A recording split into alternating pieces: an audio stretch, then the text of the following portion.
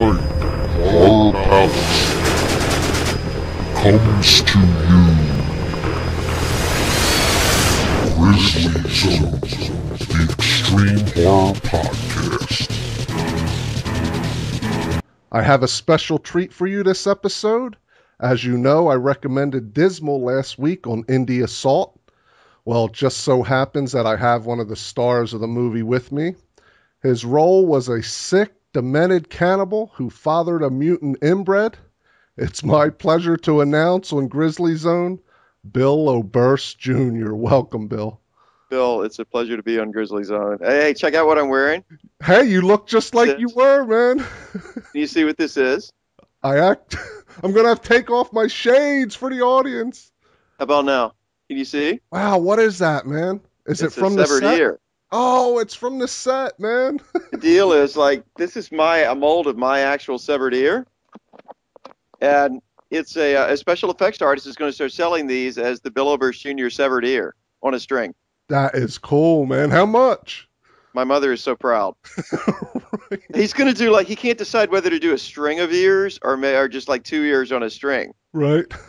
Not to be confused with the Bill Oberst Jr. Horror Rosary, which this jewelry designer in England did for me, and she named this after me. So I don't know if you can see this, but these are little skulls. Yes, we can see it. Attached to the rosary. I'm like Mr. Merchandise here. There you go, man. Hey, man, I hear you. All right, we're gonna ask Bill a few questions here, man. This will be about 10 minutes long. First thing I gotta ask you for the audience, man, is what's a couple of your favorite horror movies of all time, Bill? The Exorcist has got to be number one. It scared the shit out of me. And I think it's because it seemed really plausible, because I do believe there's such a thing as real evil and real demons. And I think that's why it scared so many people, you know? Right. Well, that's my co-host's favorite horror movie, man, so I know she's going to like that, man. You got another one? It really scared me. Children should not play with dead things. Right. Old movie. Right. Along with Evil Dead scared me. And then in the modern times, Insidious scared the crap out of me. Really? I didn't like Insidious, man. It's weird. I think it has something to do with the mood you're in when you go see it, because I've talked to people who loved it and people who didn't. Right. Yeah, man, but that's not your style film that you're in, man, Insidious. I know. I talked to Dick Smith. I went to a makeup convention, special effects convention, and he was speaking. He told this great story about riding around with the dummy of Reagan from The Exorcist when her head twisted around. Right. He had to take it home at night because for some reason he didn't want to leave it there on the set. I guess it was so expensive. And he's riding through the streets of New York City, and he got pulled for speeding. Wow. With this girl, demon-possessed, with her head twisted around, riding beside him. That's crazy, man. All right, let's get some of these questions, man, for our audience. All right, because you played such a deranged character in Dismal, man, I think it'd be interesting to let the audience know what you go through as an actor.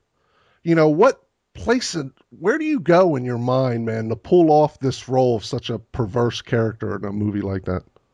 Bill, I can't tell you how much fun it is to do these perverse, deranged characters.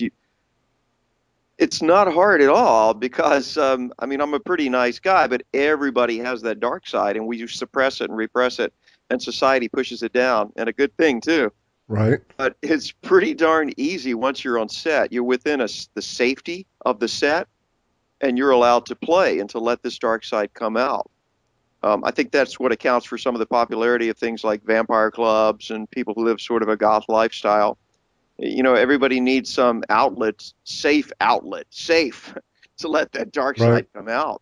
But it's unbelievable, Bill, because I praised you on our last episode, man. I think you made the movie. I mean, you were by far the best actor in the movie. When you were on screen, man, you could feel how demented you were. Thank you. You know what I mean? You know what I thought of? I thought of people who made fun of me as a kid when I did Dale. Because I was an ugly kid, and obviously, you know, I'm still not a, attractive guy. Hey, man, I'm the same. Come on, man. And I was fat, and I made straight A's. I knew all the answers in Sunday school, and people made a lot of fun of me. They really gave me hell. And so when I was on this set with these kids, I was thinking, how would this backwoods ranger think if he brings these girls in, chops up their boyfriend, feeds them their boyfriend, and then they have the balls to say, no, I'm not going to eat it. And he's like, what the hell? You don't want my food? Right. So there's that great scene where he says, you ungrateful bitch. Let me Right. tell you something. Maybe back in your college, you can't get any lattes or your fancy coffee drinks, but you don't know shit about the real world, little girl. That's it, man. What's that? Unbelievable. You don't want to eat my food? So, yeah, I draw on childhood experiences a lot. I guess all people. And you were fat, huh, man? You're skinny as a rail, dude. I was immense. And then I changed, and now I'm too skinny. So there's like nothing in between. All right, man. I got one more psychological question here, man. Well, All right, my favorite movie is Toby Hooper's The Texas Chainsaw Massacre. I should have included that in my favorites. That's Oh, scary as crap. absolutely. Okay, now there's a character in that, since you know the movie well, the cook, played by Jim Seidel. Now, in my mind, it was a similar role to Dale that you played in Dismal, Yes. because you were both spouting off demands at will, and like you were the leader. But, your killers below you, your sons, they were off doing their own thing, not really paying attention to it. So do you admire the people that came before you, and do you even like model yourself off somebody like Jim Seidel? Absolutely. Jim Seidel, Bill McKinney, Steve Railsback, all the way back to Lon Chaney. Yes, absolutely. Yes, yes, yes, and yes. Karloff, Lugosi, all of these people who were the pioneers Well, of, that's of awesome. bringing a disturbing presence. Because what I want to do on screen and what I think I do well is disturb people. I want to make people a little unsettled. And there's an art to that, and am trying to learn it by studying Seidel and other people like that from the past. Absolutely. Texas Chainsaw Massacre was so real. It didn't seem like a movie.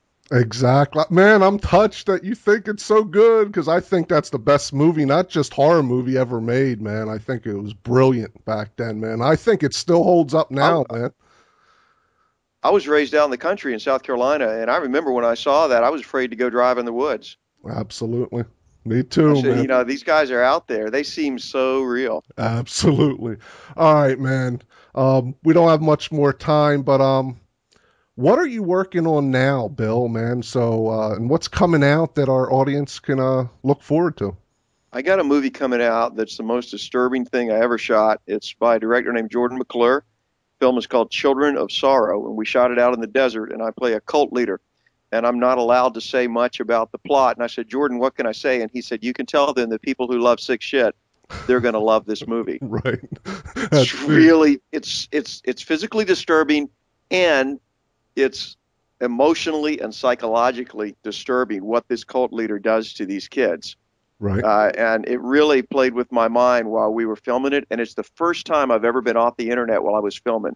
The role was so important to me. For 2 weeks, I didn't check mail. I wasn't on Facebook, no cell phone, nothing. I was like in the desert, isolated for 2 weeks. I gave my heart and soul to this role. And I hope it comes out really, really scary. That's awesome. When's that come out, Probably. Bill? Yeah. When's that come out, Bill? We're hoping into the year or first of next year. Cool. They're working on it now, sort of tweaking the edit. I keep writing to Jordan saying, Jordan, how's it look? And he writes back, it's really sick, which is good. Cool. I can't wait. Only in my business is that a compliment. Right. You got to come back on, man, when that comes out, man, so we can talk about it. I will. All right, man. So this is your time, man. Where can people find out about Bill Oberst? And we will have links up for all you fans on the site so you can click over, but name anything you got, Bill.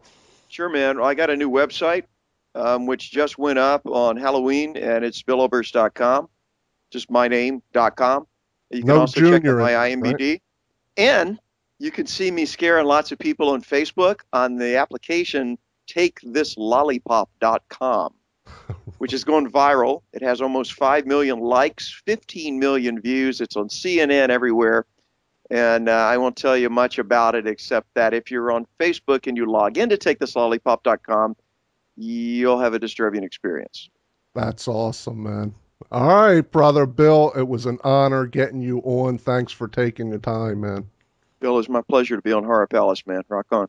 Thanks, man. Later.